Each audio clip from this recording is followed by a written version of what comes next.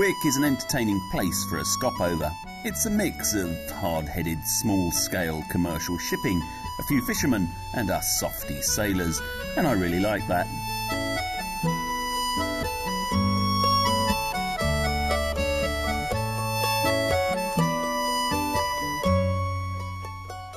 There are always things going on.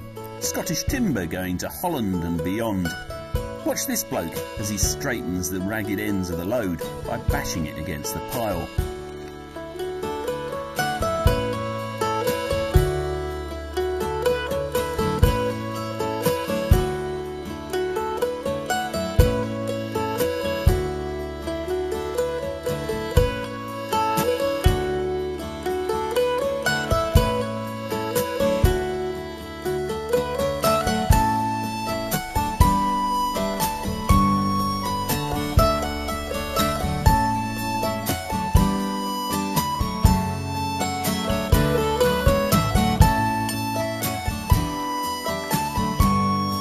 The marina is a fine place for a pontoon walk.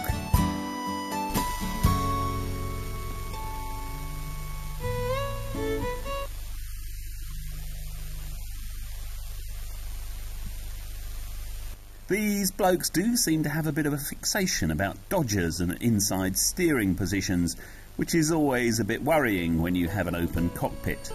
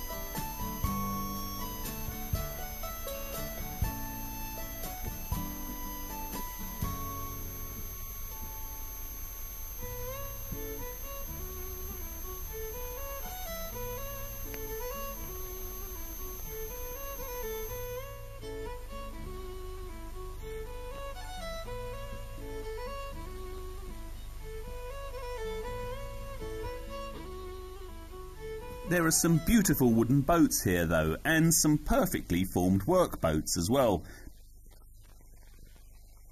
Many with lovely curved sterns. They're now mostly used for recreational sea angling and amateur lobster pot scattering. But there's an admirably rugged down-to-earth look to most of them.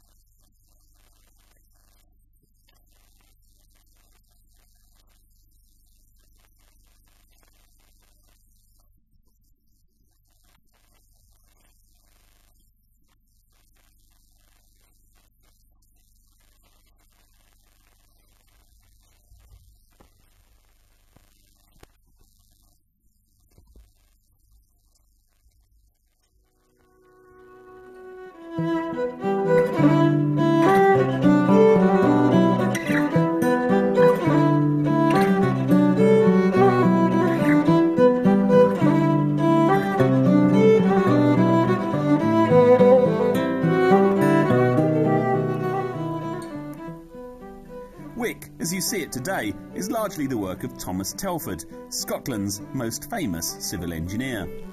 Born in 1757 in the Scottish borders, the son of a lowly shepherd. At the age of 14, he was apprenticed to a stonemason, and his first bridge is this one at Langholm, still carrying the A47. At the age of 25, he moved to London, and his genius, not only for engineering, but also for his ability to drive a project rapidly to completion on budget and on time, was soon recognised. Somerset House, Portsmouth Docks, St Catherine's Dock in London all benefited from his engineering and project management skills. Then, under the patronage of Sir William Pulteney, he became the county surveyor for Shropshire, just as the Great British Canal building period started. He was great at bridges and built 40 of them in Shropshire alone, before getting stuck into the Ellesmere Canal and the aqueduct with the difficult Welsh name. Incidentally, he invented a way of making a watertight joint between cast iron plates using melted sugar and molten lead. It makes you wonder what else he tried before finding that sugar worked as a sort of flux to draw the lead into the joints. He's unfairly thought of as something of a specialist in cast iron. He was certainly brilliant with it, but damn, he knew how to work stone as well, and in his later years he turned to the business of building roads. In a nod towards ancient Mediterranean architecture, he was known as the Colossus of Rhodes. Not the best joke I've ever heard, but who am I to judge a 200-year-old pun?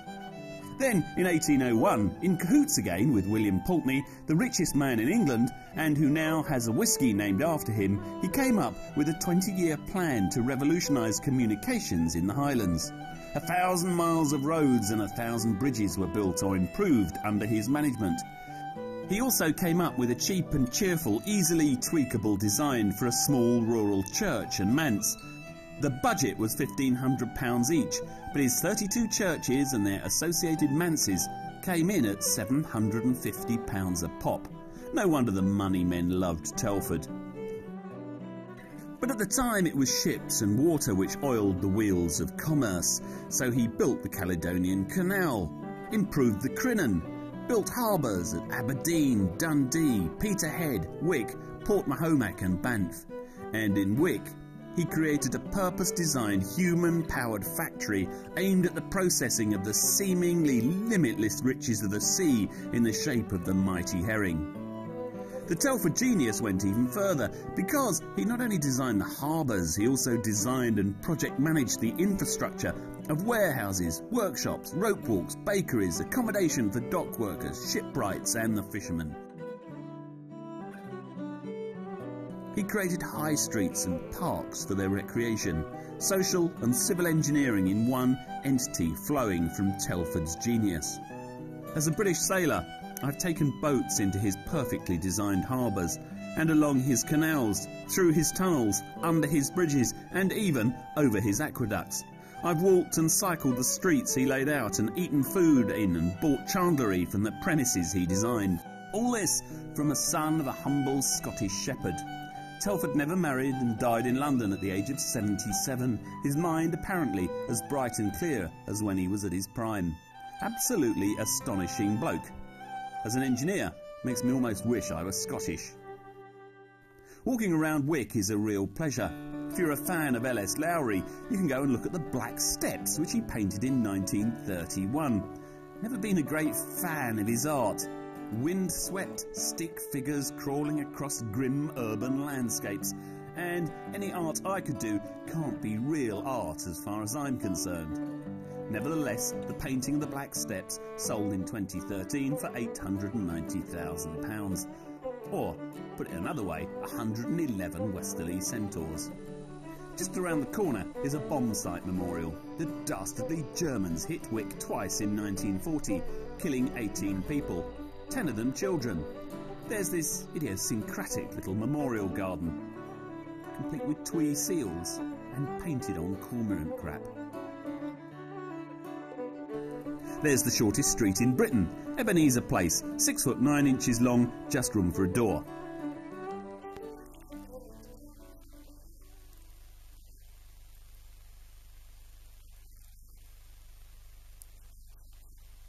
The River Wick runs through a lovely park which is adorned with yet more slightly odd bits of art.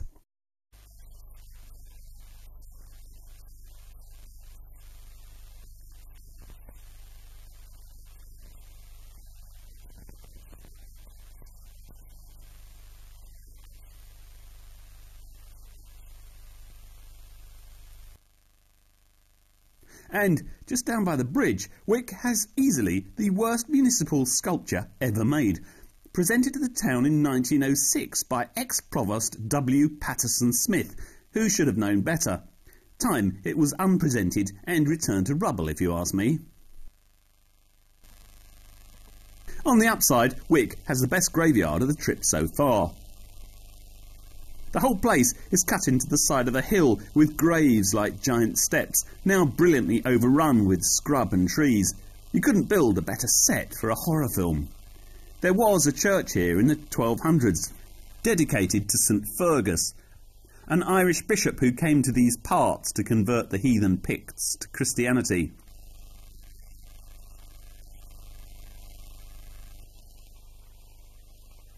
The old churches have gone and been replaced with this edifice built in 1830.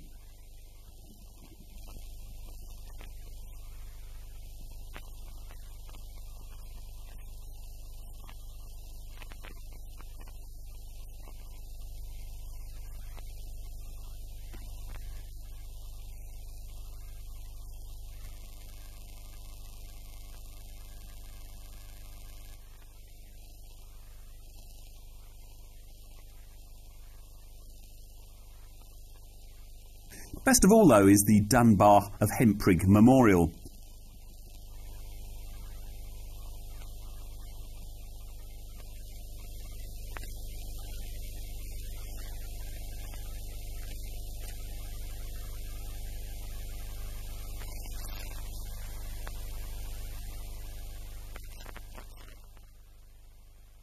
The Dunbars were a family of turbulent toffs. They were really a dynasty of strong-minded women who generally produced strong-minded daughters and rather weak-willed sons who married women who were just like their own strong-minded mothers. The women wore the truths and decided who to fight and when.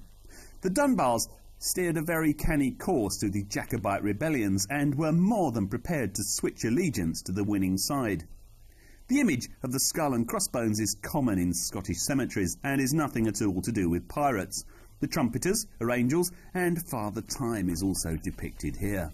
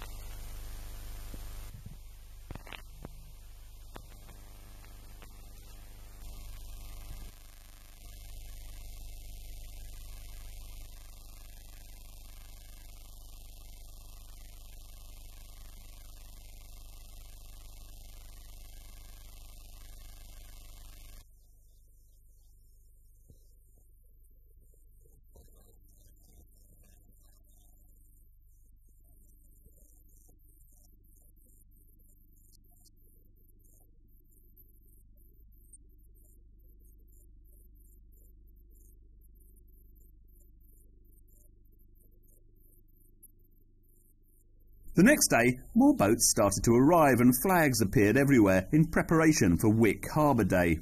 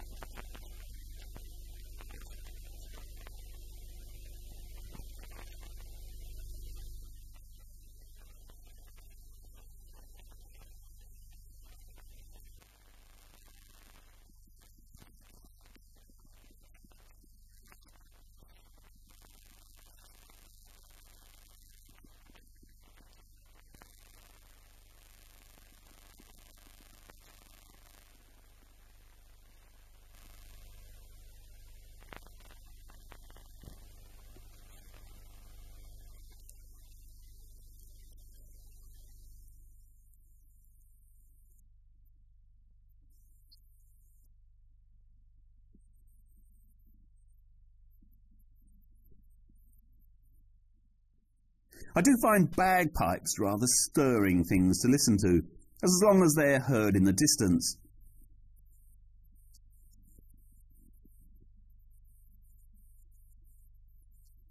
I was also becoming a bit of an admirer of Scottish dancing, and among the dancers was this pair of girls from Wick, current national champions. I found their dancing completely entrancing.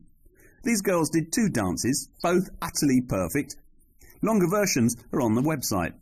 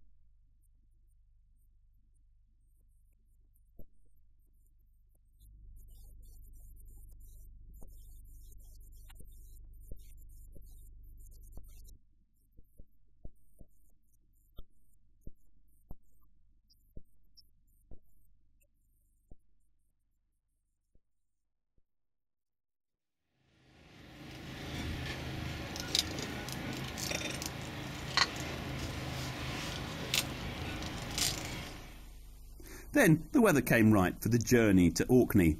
Sadly though, Jake and Danny had run out of time and had to succumb to the curse of the young, a return to their London jobs. So we had a final meal together, and the next morning they departed for the deep south, leaving just Jill and I rattling around inside what now felt like a massive cabin. From here on in, it's just the 2 of us. And you blokes as well, of course.